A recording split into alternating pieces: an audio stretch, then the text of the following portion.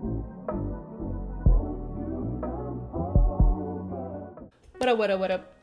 It is your girl, Raina Rhea, or Raina Rayan, whatever you prefer to call me, as long as you call me something. You dig? You dig. Ho ho, motherfucking ho! Merry Christmas! It is the jolliest of jolly holidays, where the Christmas spirit is upon us, sharing laughs, hugs, and fun, gifts, thoughtful things, and horror. Today we're going to be reacting to some horror Christmas animations. I think I'm going to start with the Mall Santa Claus. This video is from MJV Animations. It is called The Mall Santa Claus Christmas Horror Story Animated. Hopefully we don't have any ads.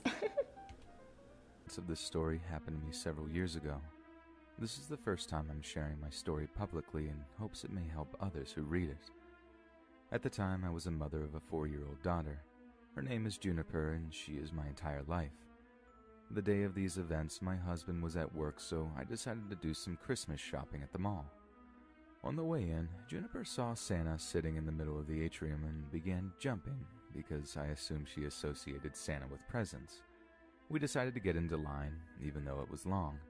We could get a picture and she could tell Santa what she wanted for Christmas. When it was finally Juniper's chance to sit on his lap, I immediately felt uncomfortable. So do I. I feel very uncomfortable. I didn't like the way he was Look staring at his her. motherfucking eyes. His eyes were big and looked as if though he had been on something. See, I wanted to say he looked like he was strung out. Aha!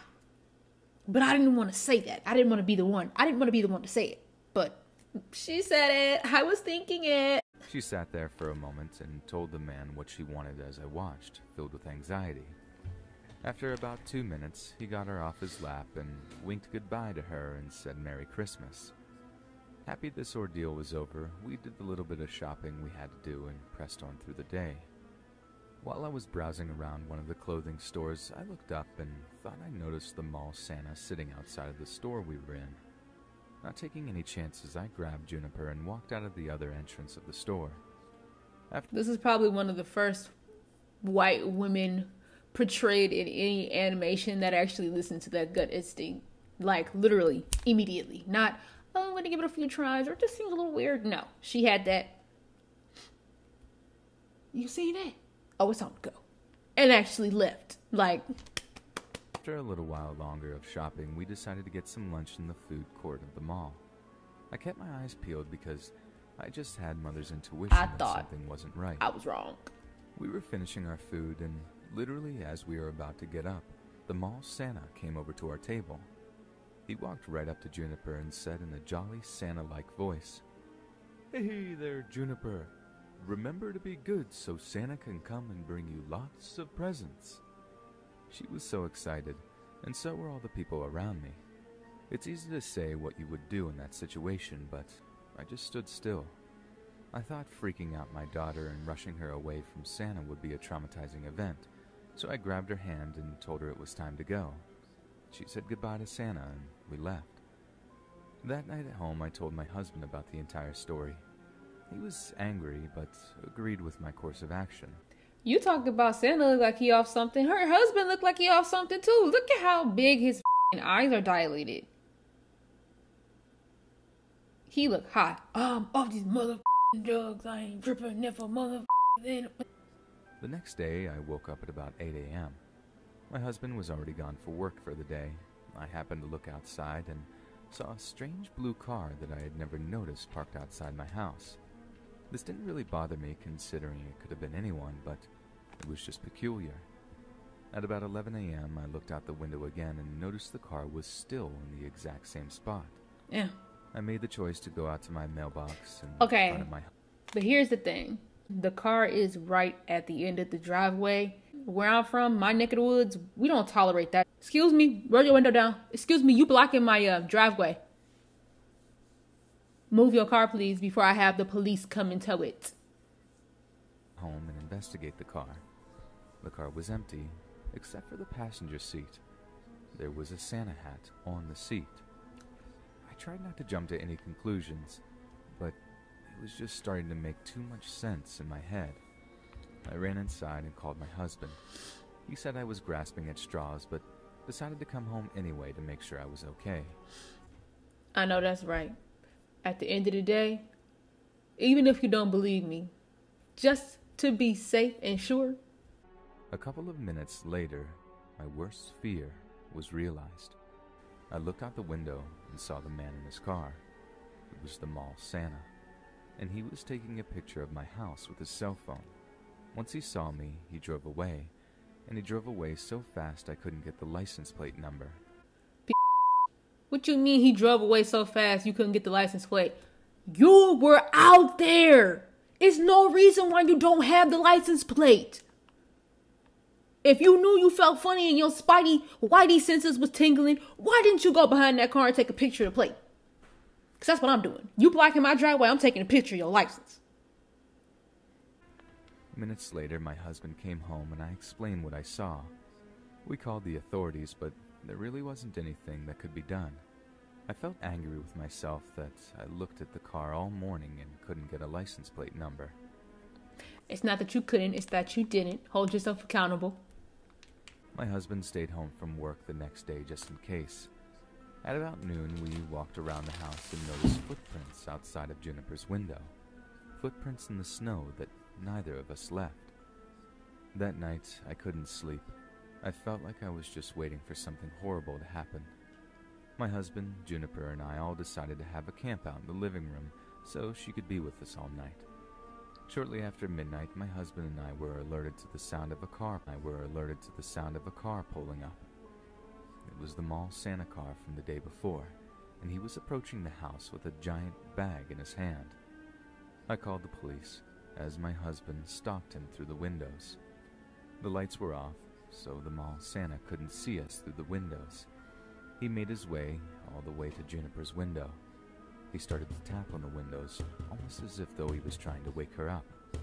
My husband stood on the other side of the window, trying not to scare him away until the cops came. That's when we heard it. "Hey Juniper, it's Santa. Come take a ride in my sleigh and I'll show you the reindeer." Praying that the cops would show up any minute, I sat in the fetal position, not knowing if this lunatic had a gun or any other weapon.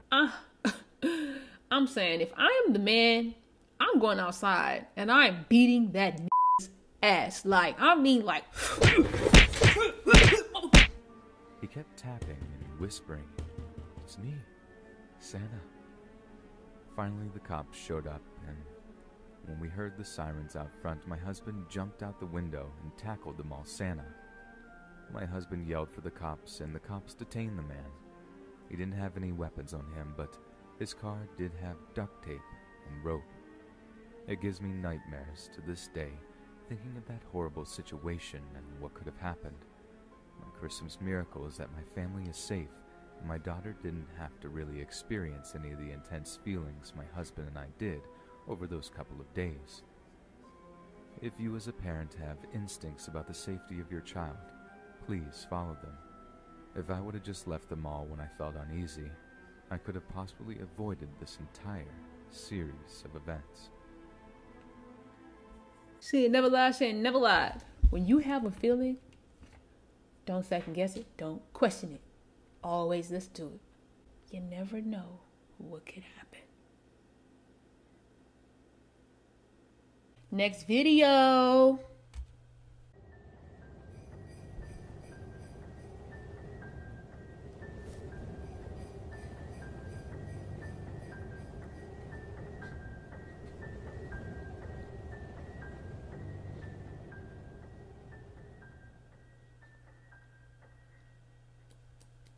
Last year on Christmas Eve, I was working late. I'm 23. I work in New York City and commute home every day on the train. Since I'm one of the younger ones in the office, I got stuck with one of the worst shifts, so I wasn't able to get home until 5 o'clock. My family had already left a whole hour earlier to go to my cousin's house, so I had to drive alone. Damn. After having a quick snack before the half-hour drive, I got back in my car and put my cousin's address into my phone. What you mean get back in the car? You got out of the car to eat and then got back in the car at night on Christmas Eve? When the hooligans are scoundreling? Halfway through the drive, it started snowing. I got to What station is that? Is that the Christian alternative hip hop station? So get ready for your miracle, my cousin's house around 6 o'clock. It was snowing heavily by this point, and I just made it in time to catch everyone starting dinner. I brought all of my gifts inside and cheerfully said hey to everyone. I stayed until around 11 o'clock. The rest of my family left a little sooner. I stayed an extra half hour or so just to hang out before leaving myself. By the time I was leaving, the ground had accumulated at least 2 feet of snow, and it wasn't even done snowing. The drive home was nightmarish. The roads were hardly even plowed, and I had to drive under 20 miles per hour on most roads. Damn. The roads were completely dead at this point though, most likely because everyone was smart enough to go home before the snow accumulated. Dummy. Then that's your fault. If you was watching the weather, you wouldn't be in this situation right now, now would you? Eventually I turned onto a main road that I'm sure would usually be bustling, but at 11:15 on Christmas Eve night, there wasn't a single car or a single light from a store. It was a ghost town. But then I did notice the flashing taillights of one car. It was parked on the side of the road, and the smoke seeping out from its exhaust with the taillights giving it a red tint. As I got closer, I realized there was somebody next to the car waving their hand in the air. I assumed something was wrong and they needed help. So, me being the good Samaritan I am, I pulled up. Oh, brother, here we go with that good Samaritan bull. What do we learn about the good ones? They always get taken too early. You trying to be a good one? Do you want to die?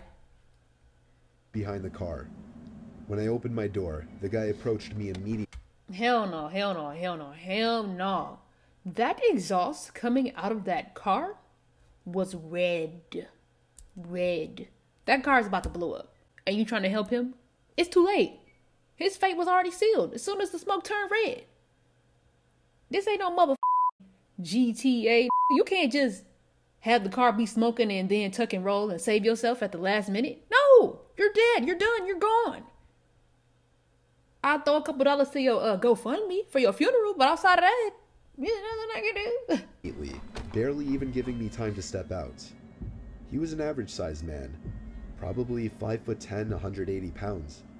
He spoke in a very demanding voice, asking me if I know anything about fixing an engine.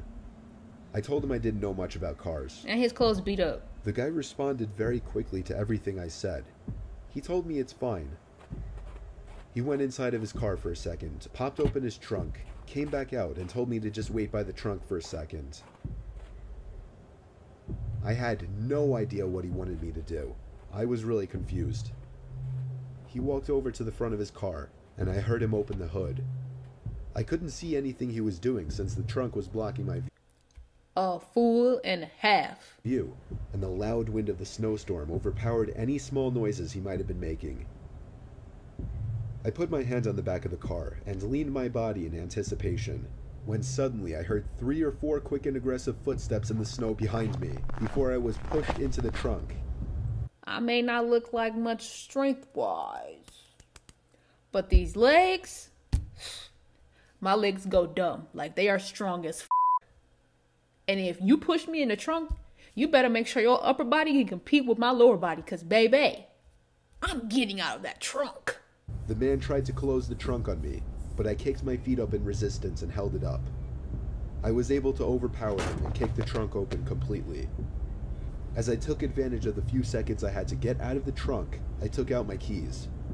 He tried to grab me now, and I dug my house key right into his neck. He fell to his knees, and his scream echoed down the deserted street. I was in my car and halfway down the road before he could even get up from his knees. A little further down, I called 911 and reported the guy. I came back in 10 minutes to find blue and red lights illuminating the windows of the deserted stores.